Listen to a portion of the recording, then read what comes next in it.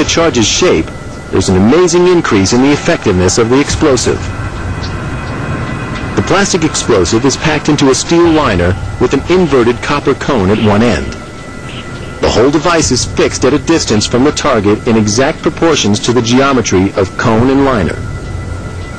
It's now a ballistic device, focusing the energy of the blast in one direction. When triggered, the explosion inverts the copper cone,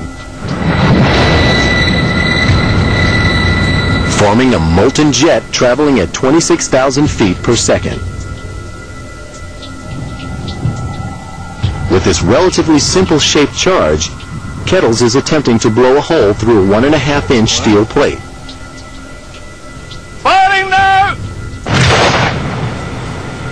I'll have to dig out to see what it's done. The ground is scarred by the tremendous force of the explosion.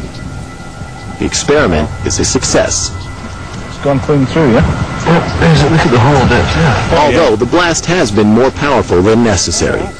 Instead of just cutting through the steel plate, it's gone straight through it and into the ground, a further 1.5 feet. That shows it could probably have driven a hole through at least 6 inches of steel.